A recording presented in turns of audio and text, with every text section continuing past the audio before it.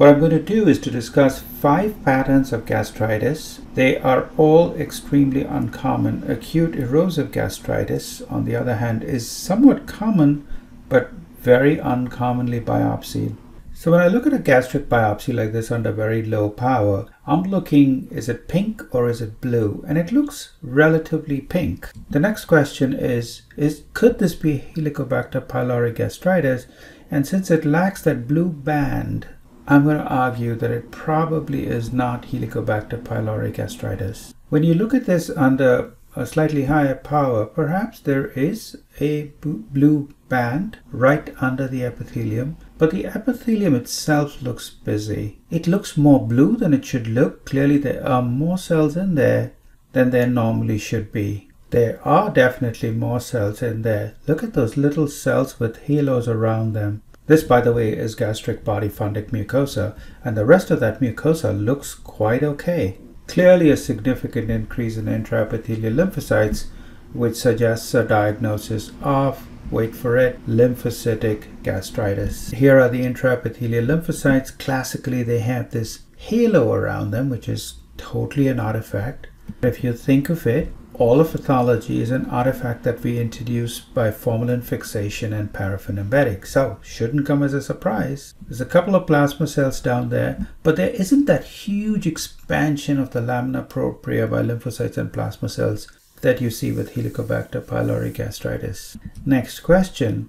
Yes, there's increased intraepithelial lymphocytes. This is very obvious, but how many are too many? The number bandied about is 25 per 100 epithelial cells. Do I count? Probably not. If it hits me on the head like this, I'll probably call it. If I have to go hunt and get to 25 and I barely get to 25, I'm probably not going to call it lymphocytic gastritis. Alright, once you make a diagnosis of lymphocytic esophagitis, remember, again, this is not a diagnosis.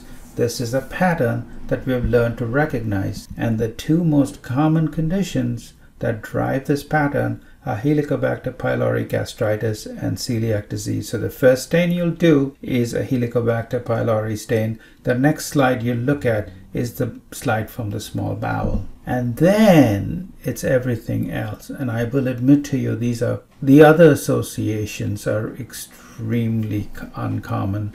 I've certainly seen a case of olmesartan-induced lymphocytic gastritis. And although I've seen a lot of Crohn's disease, I have never seen Crohn's disease primarily present as lymphocytic gastritis. So in my book, truly, truly uncommon, the rest of these diseases.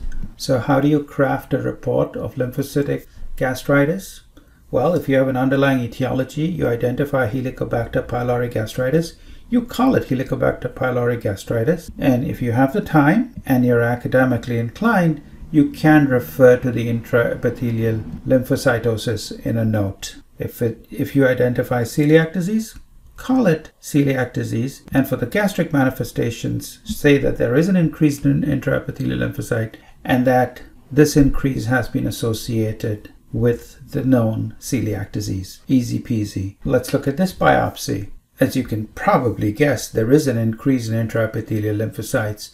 There is a lymphocytic gastritis pattern, but that is not what hits you on the head. What hits you on the head is this diffuse expansion of lymphocytes and plasma cells involving the full thickness of the gastric antrum. This really is Helicobacter pylori gastritis until proven otherwise. And here's the lymphocytic gastritis pattern, the increase in intraepithelial lymphocytes. I'm not going to be able to show you the Helicobacter pylori stain because I just couldn't get a good image from this case.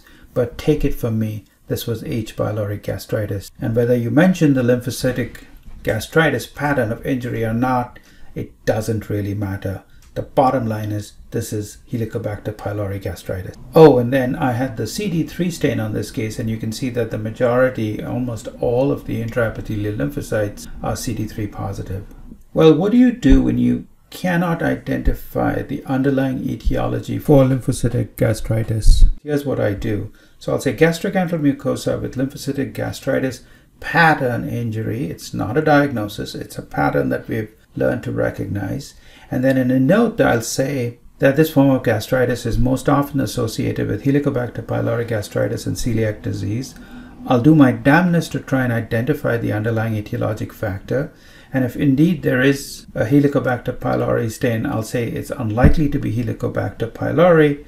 If there's a duodenal biopsy, I'll say based on that duodenal biopsy, it's unlikely to be celiac disease. And only if I'm pushed really hard will I leave the rest of this note in, because I personally believe that these are very uncommon associations of lymphocytic gastritis.